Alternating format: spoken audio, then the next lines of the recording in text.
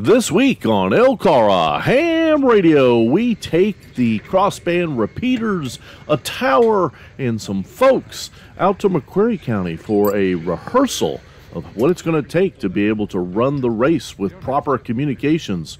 And we are going to climb a mountain to see if we can get a better place for one of the Crossband repeaters. Heck, you never know. We might be able to go from 2 Crossband repeaters down to 1.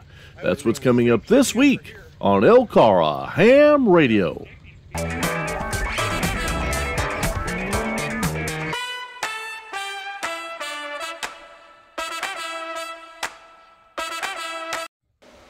So we're back in McQuarrie County, and we've got about 8 or 9 people to help us today. This is what we're calling a rehearsal, where we're going to be setting up our equipment similar to how we would set it up for the race. But we need a good number of people because we need to set up crossband repeaters plus net control, which is the clerk of the course area.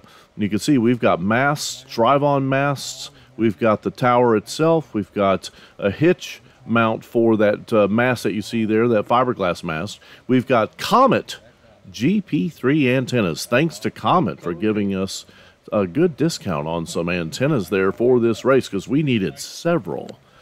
Here's KY4 CKP riding up he made it, and he's got that wonderful truck of his that can pretty much go wherever he wants to go, that is for sure. Now we're going to start unloading the truck here, and this tower is pretty nifty. KO4OSS, Josh there that you see in your frame, he found this at a property he was doing some work for, and the person wasn't using it anymore. It is extremely lightweight. This is perfect for our purposes for the race. This gets us up a little bit because we did move from last year's location for net control to here on the farm. So this gets us up another 35, 40 feet and gets an antenna up where we should be able to hit it from just about anywhere we need to, where we already have positioned crossband repeaters in the past. We've got some holes that we're lining up, and then we're going to attach some pins there to make sure that everything goes together nicely. And again, what's really nice about this antenna is how light it is. So there we go. We got a few sections together, or at least a couple of sections together, and we're working on the other end here to get second to last section, I guess. It narrows down on the top 2 sections. And then Don has gone in and color-coded these so that we know which legs go into which bottom legs there, if you will.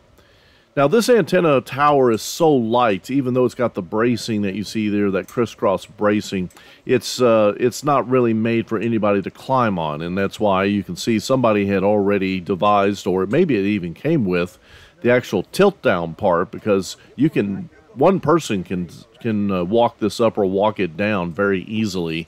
And of course, with the gentleman that we have, this is not going to be a problem.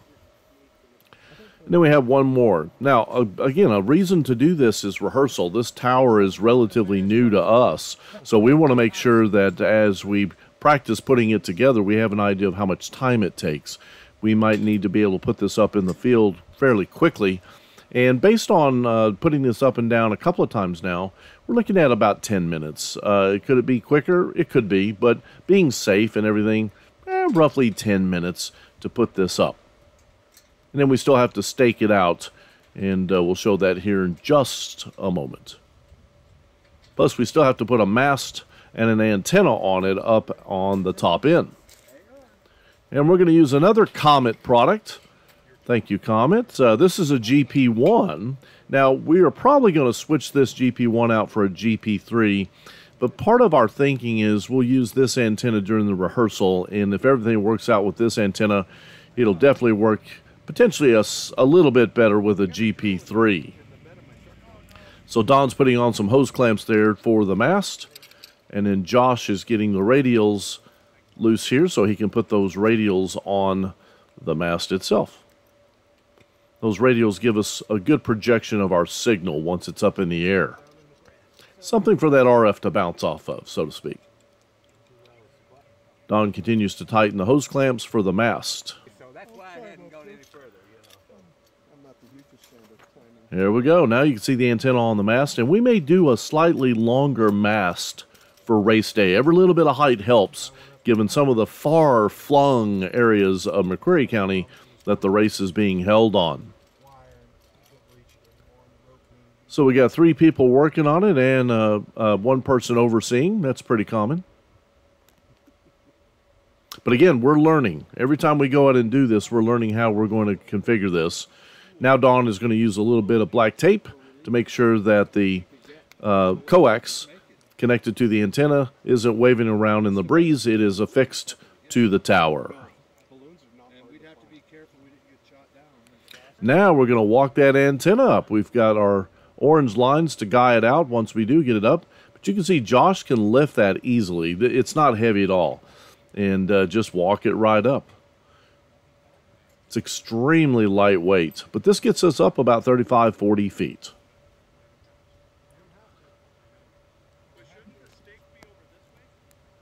Look how easy that is. Roughly. Wonderfully easy. And then there's a bolt on this end that will go through the leg and a little U-joint, if you will. And that gets our antenna up there pretty well. And keep in mind, this was a tower that Josh just found on our property.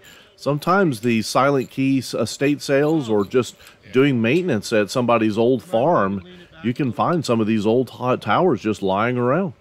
We got very lucky. Josh did, I should say. Here's Don with his 2 half hitches to the stake to make sure that the tower is more or less stable. And for our purposes today, no wind, or just maybe a hint of wind. So these guy lines will be more than sufficient. Here's Josh finishing up 1 more stake. Everything got out. Then we had to go back to the truck and talk about where everybody was going to go. We sent some folks to Zone 2. We sent some folks to Zone 3. Zone 1 we feel really comfortable with. But here's something I want to show everybody. The crossband repeater locations that we used last year, and they worked out reasonably well. It's that far northern section is very difficult to reach where we had been setting up the CBRs. And you got to keep in mind, we were keeping the CBRs near roadways, so it would be easier for a member to set them up. KO4OSS is ever the one to maybe push the envelope a little bit. He's in really good shape. He works hard for his living. And he said, let's climb one of these mountains and see if we can actually get a better location for one of the crossband repeaters.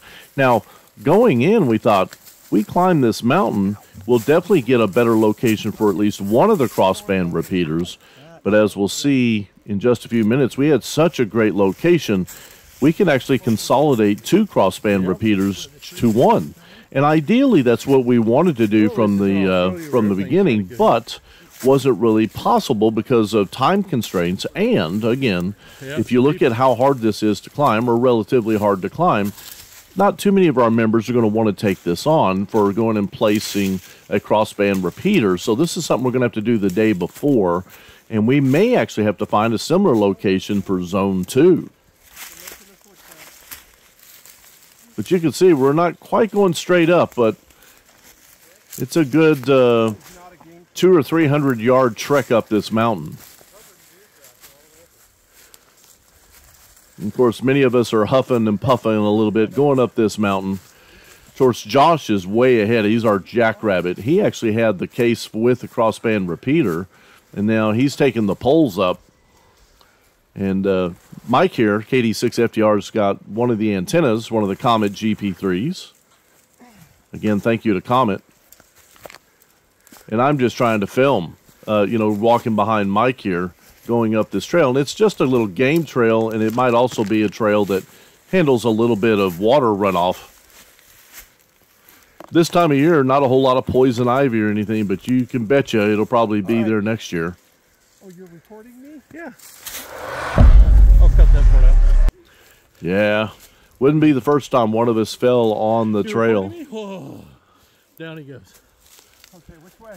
Go just around to the left of those trees. Josh has said that he might come back and clean this up a little bit. But again, this is, we'll call it spring. You can see there's a little bit of vegetation coming back, but not a whole lot. So it's relatively easy to get there. But come race day, which will be in late April, it's probably going to be quite a bit more, well, I don't want to say hazardous, but it'll be a little bit more of a challenge. Of course, there are ticks to contend with as well up here.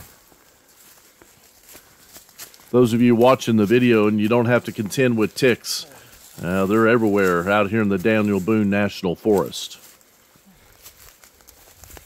So I'm running this all the way. I didn't splice this up very much because I wanted to give you a really good feel for this mountain climb, if you will. The roadway gets us pretty close to the top, but then again, we've got about 300 yards that we had to do on our own. But we're all in really good spirits, and it's just a lot of fun. But we were saying, hey, we need to get a chairlift installed or an escalator with the music. But a chairlift would be nice. Look at the view we're already starting to see here. And here in a minute, I'll do a panorama of this south by southwest exposure. Oh, yeah. The first time we could tell there had been a fire up here at some point in the past, but it's been a while. And then the borer beetles have really eaten into some of the pine trees that were very, very dry. Second time up, I'm not nearly as winded.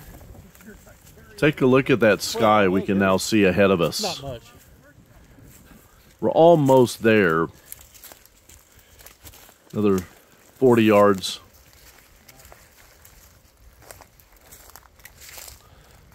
And again, ideally, this is what we wanted to do the first year, but look at that view. This is south by southwest that points towards the start of the stage. And as we'll see in a minute, we can also look over the other side of the ridge, and the antenna can pick up signals from the north by northeast part of the stage.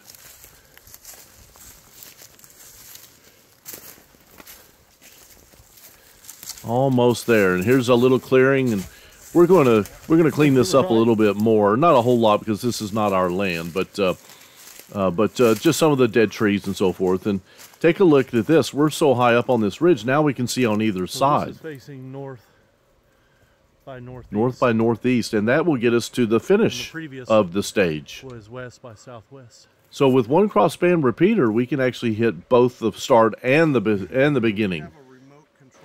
So we set things up. We got the antenna up in the air using one of our drive-on masts, and sure enough, when we did our testing, of course we had to go down the mountain, we were able to hit this crossband repeater from both the start and the finish. And this is the ideal situation for us. It's just taken us 3 years to want to take this part on because, again, this is not easy to get up on this ridge, but it is ideal for this stage. It won't work for the other two stages, but it'll work for this stage, or stages. Stages 7 through 10, if I'm not mistaken. And once we were done with our testing, it was time to tear everything down. So we all made it back down off the mountain. And Don's knocked out the pin. And here's Josh again just walking it down. And again, it's not a heavy tower at all. Josh makes this, he's going to be very careful with it. But Josh is just, keeping it very steady. But it's not heavy.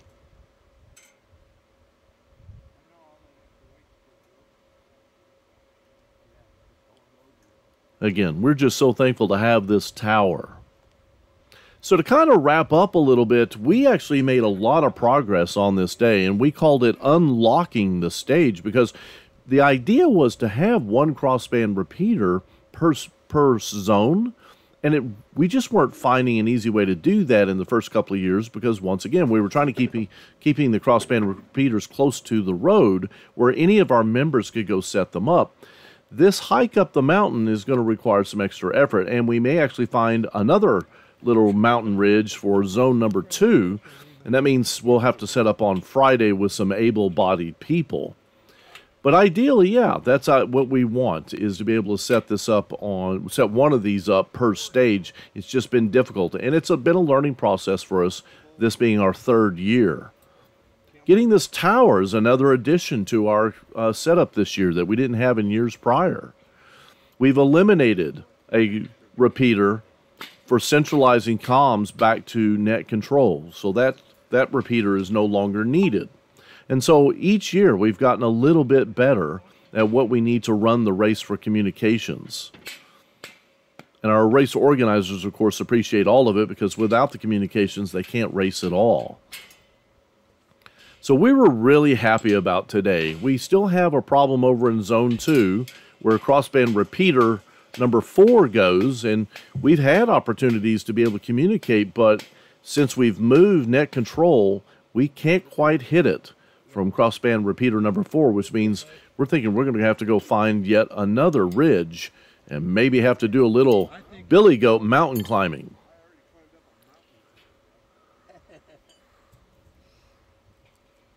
These types of projects are a lot of fun, get a lot of your members involved, and again, it's to inspire clubs to look for these kinds of races, walks, runs that you can provide communications.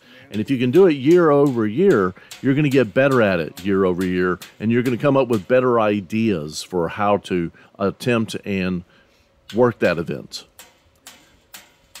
For the Lake Cumberland Amateur Radio Association, I'm KY4 BDP Brian. Don't forget, we do have a Patreon now. If you want to give us a few bucks each month just to help our club out for projects like this, those crossband repeaters were not cheap. And, of course, we do things to raise money, but we could certainly use some help. And if you want to help us out, take a look in the description below for our link for the Patreon page. We hope you've enjoyed this video. Thanks for watching. In 73, and we'll see you in the next video.